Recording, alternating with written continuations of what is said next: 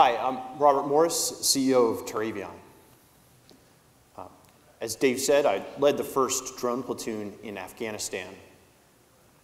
My co-founder, who couldn't be here today because he's building more capacity, is the brilliant Carnegie Mellon roboticist who makes robots so awesome they even make Ben Bernanke smile. And what we're up to is we are increasing global agricultural productivity by double digits.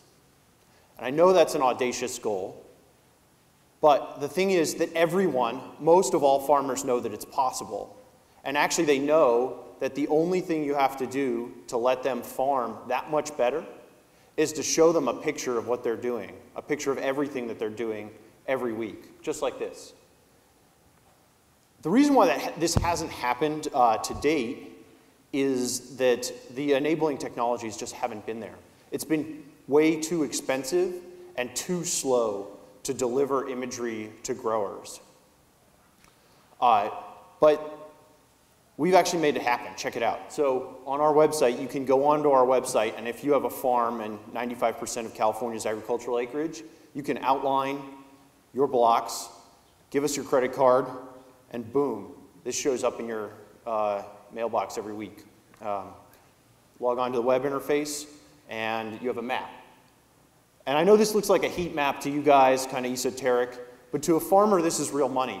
They can tell where they need to send their scouts, where they need to send their people. They see money left on the table with this image.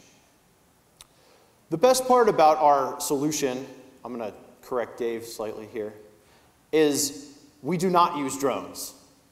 Let me repeat that. Although I led a drone platoon, we do not use drones. We use manned aircraft. I'm going to say more about that a little bit later. And we're operating today. Actually, the really best part is that our technology works. This is a case study of our implementation at Coppola. And this is essentially our business model, right? Is we charge the grower about 0.5% of their revenue, and we deliver an increase in profitability that's around 10% of their revenue.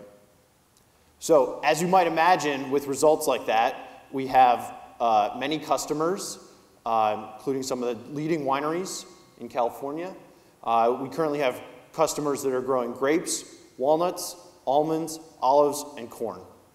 And I think we're starting some alfalfa trials right now. We also have retailers bringing their customers to us. And we figured out how to scale the system. Last year, our prototype, we covered about 750,000 acres. And this year, we've scaled it up 50 times in coverage. Even better, though, we have 200 times the revenue acres. And I had to tell my salesperson to slow up so that the engineers could add more capacity. So we are off to the races. All right, so since this is a Carnegie Mellon audience, I wanted to say a little bit more about the drone industry because it's kind of hyped up right now.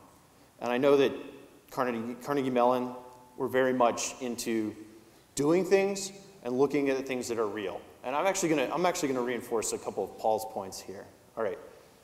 So the first point to go along with Paul's point is it's all about the data. Is Carnegie Mellon's very much into doing the work. And I think that one of the things that I appreciated most about Carnegie Mellon is that they're super friendly to veterans. You all, as alumni and taxpayers, got me my MBA.